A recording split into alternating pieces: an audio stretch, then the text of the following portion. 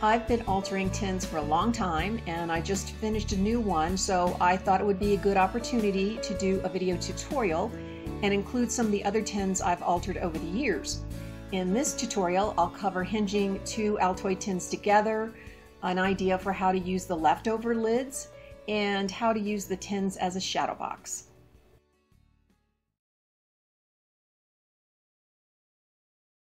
The first thing I did was to remove the lid from the base of the tin, and on the side you'll see that there is just a little piece of the tin that's been cut away from the base, and that's used to attach the lid to the base. So with a pair of needle nose pliers I bent that up and pulled the lid off, and then you have two options. One, either you can try to bend that piece back in place, or you can do what I did, which is I used a pair of heavy scissors and just snip that area away.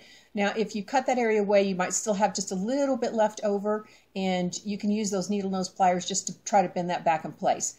Now, if you're covering the sides with paper like I am, it's more important to get that flat so that you don't, see this bulge. If you're covering it with something dimensional or something that's going to be thicker, like tissue paper, something like that, then it's not as important. You can kind of hide that with whatever you're putting on it.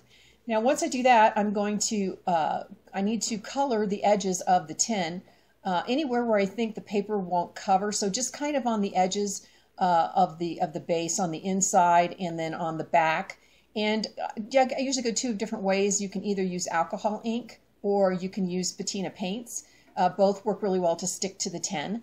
And I just use a coordinating color to go with whatever decorative paper that I'm using. For the inside, on the one side, I'm going to create a little shadow box.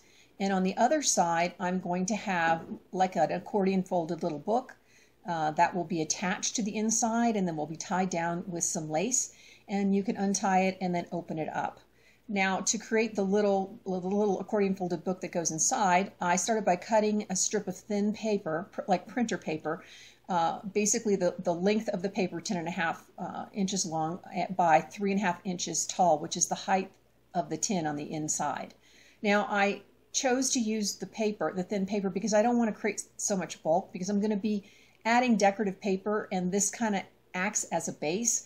And since I'm going to have different paper on every single panel, I couldn't just accordion fold the piece of decorative paper. So this is just kind of an inside base that I will apply the decorative paper to the front and the back.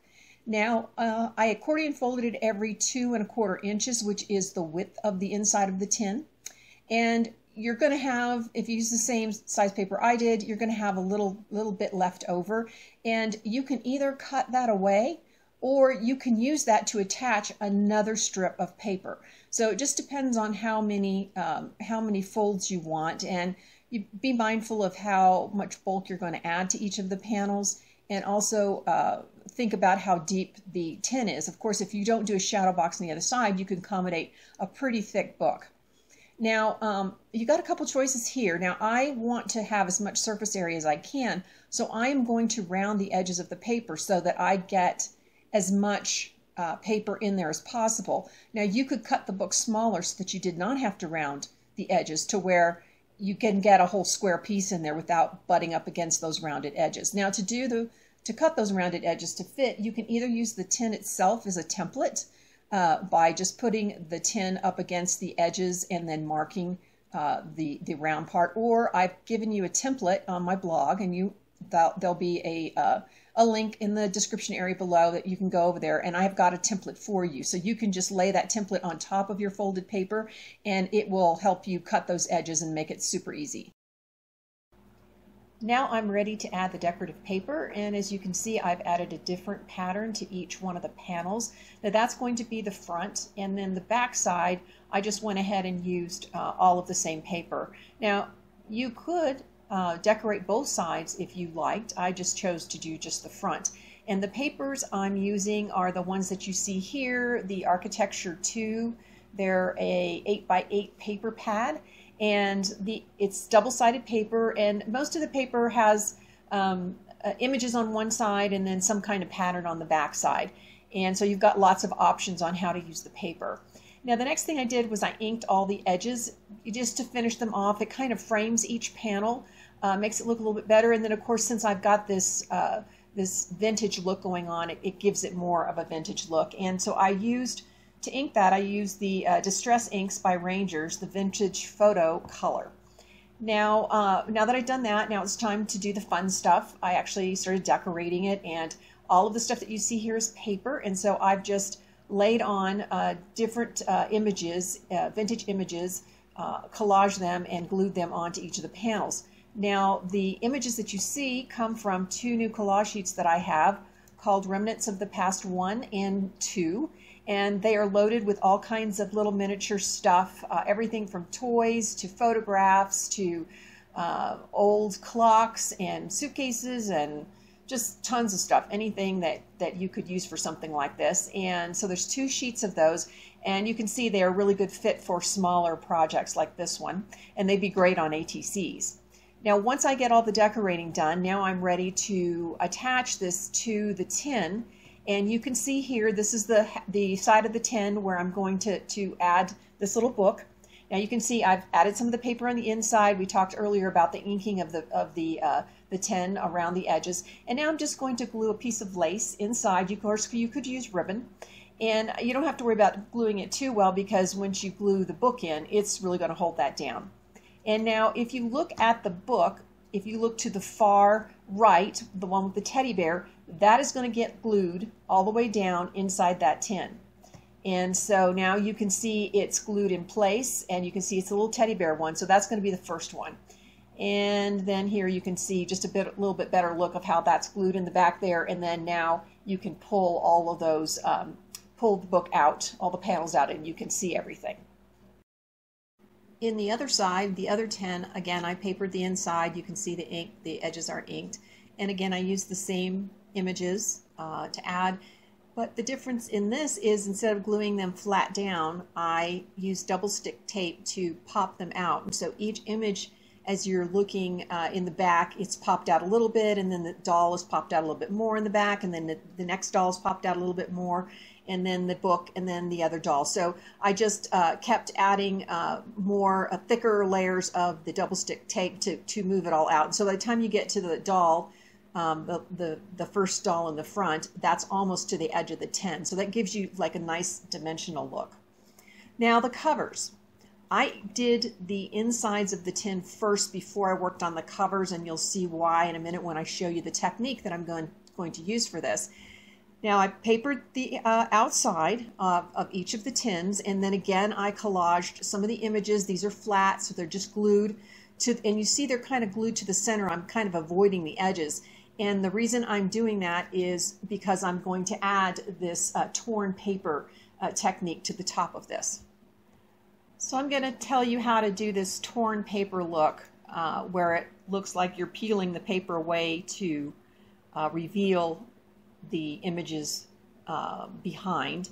And I started out by choosing 2 papers, and you could choose 3. If you get more than, it gets messy if you get more than 3. It's kind of hard unless you're doing this on something much bigger than this. 2 is plenty, or you could just go with 1. And so I decided to use the brick image and then the flower image. Now, if you look at the finished torn technique, notice that you'll see the flower on the top there, and you'll see the brick. You'll see the brick coming through the hole. So what you have to do to get that technique is you need to flip the brick over. So you can see that the one with the bottles and stuff on it, that's the brick flipped over. And then you see the other one, which is the flower. I've left that face up, and now I'm going to glue the flower one on top of the brick one. And you're only going to glue just around the edges, because you don't want to glue everything and then you won't be able to do the tearing and peeling technique. So you glue the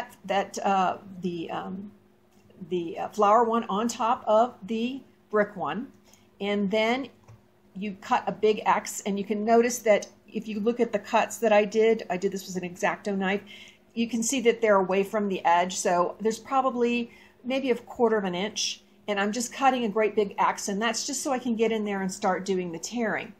And now I'm tearing the points off of that X as the next step. And then once I've done that, I start peeling sections of it back and tearing it.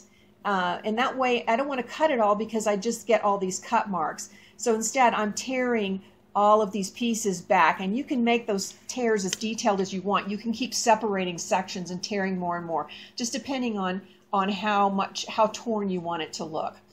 And then once I get it torn, I'm going to start peeling back the paper. So first I'm going to peel back and curl the edges of the flower paper, and then I'm going to peel back and curl the edges of the brick paper. Now you can see the brick paper coming through. If I hadn't flipped the brick paper over, instead of seeing the brick when you pulled it through and pulled it over, you would have seen the other side that had the images of the bottle. So that's why I had you flip it over. So you always have to really think about, when you put your papers together, what am I going to want to see on the top as my top paper, and then when I start peeling this apart and tearing it and pulling it through, what images do I want to see on the other side? And so now you see that here, and you can see I've separated the two papers the torn papers as I pull them through. And so you can see the back sides of the flower paper, as well as now you can also see the brick. And then I just glue that on top of the images that I had collaged. So here you can see the finished look. And I also added some roses, some paper roses, and some stitched leaf ribbon to the front, just to jazz it up a little bit more and just give it a little bit more dimension. And then here you see the other one with the owl, and it's the same thing. You can see the torn look, and I've added the flowers as well. Now you can see why I worked on the inside before I worked on the outside. If I had done the outside first, all of that would have been in the way while I was trying to work on the insides of the tin. And I would have had to lay it down, and it would have messed up all the curls. So I think it works a little bit better to do the inside first, at least if you're doing stuff like I did, and then do your outside. The last thing is to add hinges and a closure, and you can see here I've added the hinges to the sides, and you can see the decorative paper. I've just cut strips and glued those around the edges of the tins, and the hinges are just glued in place. I used E6000. And the thing, if you are gluing instead of poking holes through something and using brads to secure your hinge in place, you need to make sure that the paper or whatever it is that you're attaching to the tin is glued down well, because if you don't and you open this, the hinges will pull the paper away from the tin unless it's glued down firmly. So I just put the two tins together, made sure they were very even, and you wouldn't have to use 3 hinges. I just thought it looked good with 3 hinges. You could just use 2. Or if you had a much larger hinge, you could use 1.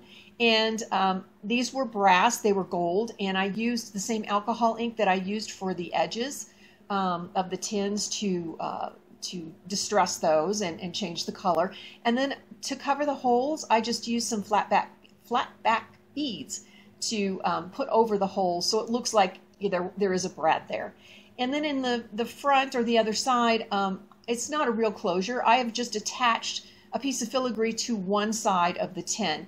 The tin stays together on its own, so I didn't really need an actual a closure, but you could add some kind of a clasp. So again, I added it, I painted it with the same distress inks, and then I glued it just to the one side, so that way, of course, I could open it, so you don't want to glue it to both sides. So that wraps up this particular tin.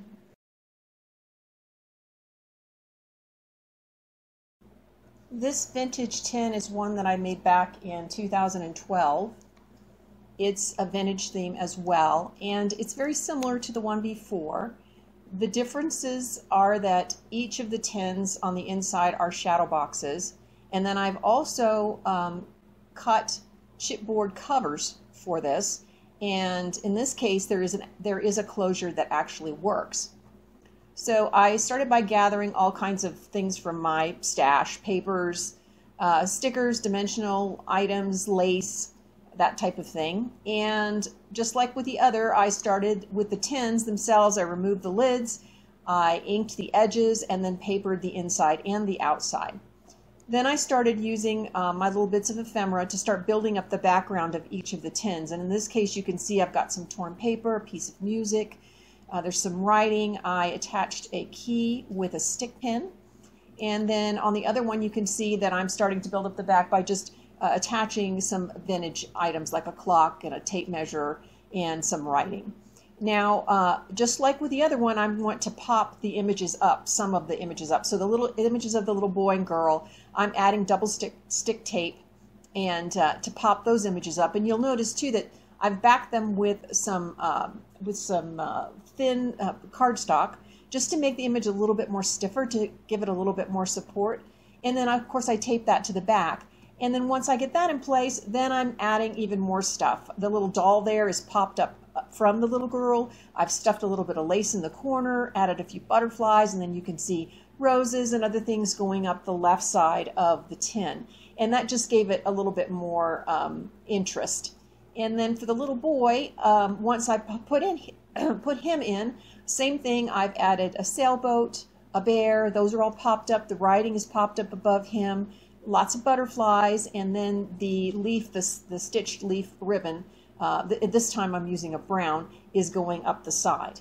And now the next step I did is I went ahead and hinged this together. Same thing, I just held the two tins together. I glued my hinges in place. I inked these just like I did the other ones. And then I didn't use flat back beads. I used brads, but I just glued them. I did not put them through the tin. And what I did is I clipped off the prongs so that so I could just use the ends of them. And the only reason why I just don't go through the process of punching holes is because when you punch holes, it bends the metal, and then now you've got an area where you have to get that all flattened out. I do it every once in a while when I really need it to be secure and I'm concerned it wouldn't hold with glue. But if I think it'll hold with glue and my hinges move easily, then I'll go ahead and just glue it down with E6000. Now I flip it over, and now I add this large hinge, or this large closure. So that will actually, you can flip it up and down to open and close. And you can see the other things that look like they're hinges. Those are just paper images that I've glued to the corners just to kind of, or the sides, just to kind of jazz it up a little bit more. And then on top of that, I have added those flat back beads that are inked, just like all the other hardware. And then here you can see the tin by itself. So if you didn't want to add the covers, you could just finish up the fronts of the tins and be done. But if you want to add the covers, you can see here I have cut them out of chipboard, and you can see the dimensions that I used. Once I cut them, I covered them with decorative paper, and then used, I think it was the vintage photo. I usually use the vintage photo when I'm doing distressing ink on the edges. And then just like with the insides, I'm starting building up my stuff that's flat on the cover. And here you'll notice the way I'm applying it, I'm applying these bits and pieces to make sort of a frame. And I think that makes it look more interesting. And so I've got all these papers and images of like jewelry, that sort of thing. And then I'm building this other piece to go on top, and I'm using these little miniature frames, and I'm framing things behind. I'm framing things like stuff from dictionaries and other little writing and images. And I also added a key in the back there where the butterflies are. And of course you could frame dimensional things as well. Then I'm attaching that to the front of the cover. And then in addition to that, I added a few more butterflies, the birds, and then you'll notice I've got some metal corners on each end, or each corner there. I've added those metal bits of metal to that. And then once I get that done, I did not decorate the back in case you wanted to lay it down flat. Then I just simply glue the tins in between the two covers. And now you can see what it looks like when you open it up on the inside. And then you'll notice I also added some corner pieces on the inside of those chipboard covers.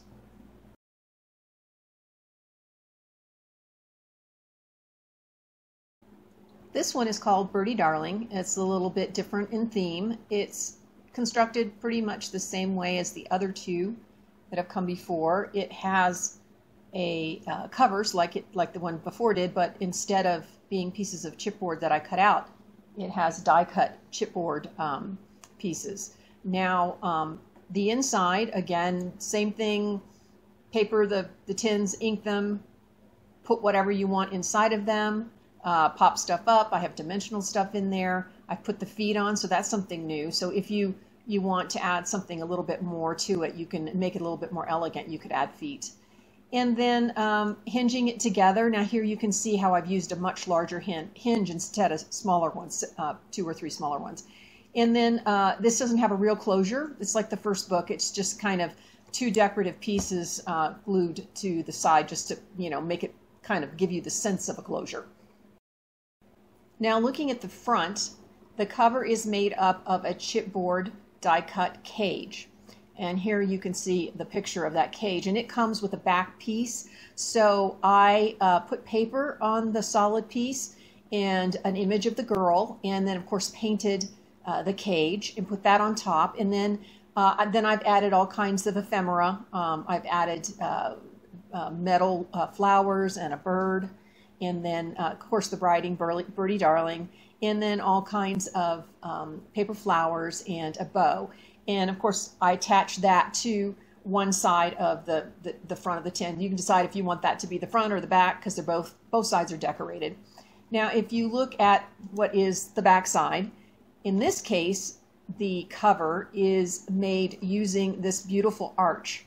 And so I have painted the arch, and I've attached the arch right to the back of the tin. So it didn't have a back piece of chipboard, although you could add one if you wanted to. I just glued that onto the tin, and in addition to that, I've got decorative paper on the tin. I've got that little, looks like a bird fountain and the bird, and then of course that little metal bee. And then on the front of the archway, I've got more embellishment and with birds and lots of flowers. Now another thing you can do is to add things to the top of the tins. And with the cage being lower when it was attached to the tin than the archway, what I decided to do is to add some flowers and whatnot on the top of the tin, and that way where the girl is, so as you are looking at the front of the piece, you will see over the top of the cage, and you will see those flowers that are glued to the top of the tin behind and to the archway.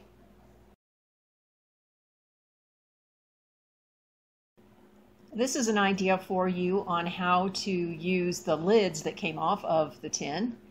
And here you see I have made a little book tin just like the other ones, but it's assembled a little differently. And you see here it's the two, instead of putting the two bottoms together, I'm putting the two lids together. And the closure is going to be, and hinging, what would be the hinging will be a ribbon. And then inside is a book, and that fits inside there with some, that's where the images are mounted in chipboard frames. So the first thing I did was I started by adding a ribbon around the edge of the tins, and then I put the two tins together with the insides facing each other, just like it will be closed, and I took a long piece of red ribbon and glued the ribbon on the tins, going all the way across the top tin and then around and all the way under the bottom tin. And then there you can see what the ribbon looks like on the side. And then if you flip it over, you can see that I have added paper to the tin. Now I suggest that you just use the tin as a template to measure out the paper and then apply it to the tins. And so you can see now that you've got this thing that you can close and open. And then again, here is another view from the side with the embellishments on the top. Now, I would wait to do the embellishments when you're done, so that they don't, when you're working on the inside, they don't get in the way and get damaged while you're doing that. Now the removable book is various scenes from the Alice in Wonderland story, and I have collaged the scenes using images, paper images, and then I have framed them with a die-cut chipboard frame, and Alpha Stamps is carrying 3 different kinds that fit Altoid tins. One has scalloped edges, and that's what I used. And the other one is an Alice in Wonderland set, which wasn't available when I made this book, but it is now. And then there is a more Halloween Gothic set. And so basically I just painted these and framed out the little scene from each of the Alice in Wonderland. Now, in order to attach these together, I just basically I'm going to go with the order of the story. So to assemble the book, I'm going to be doing a combination of gluing some of the pages back to back, and then also hinging some of the pages together. So I've made this little chart to hopefully make it as clear as I can how I actually put each one together. So the first one I started with was the Alice and Caterpillar, and that has the Alice and the Caterpillar on the front, and on the back is just decorative paper. And since that would be the front of your book, you can put whatever you want on that. You know, you could say Alice in Wonderland or whatever. And then the next page is the Tweedledee page is in front, and then the back is the Alice and the Cat page, and those two are glued back to back. And then if you look on this chart, the black box represents a hinge. So then I added these small hinges hinging that first Alice and Caterpillar card with its decorative paperback to the Tweedledee and Alice and Cat.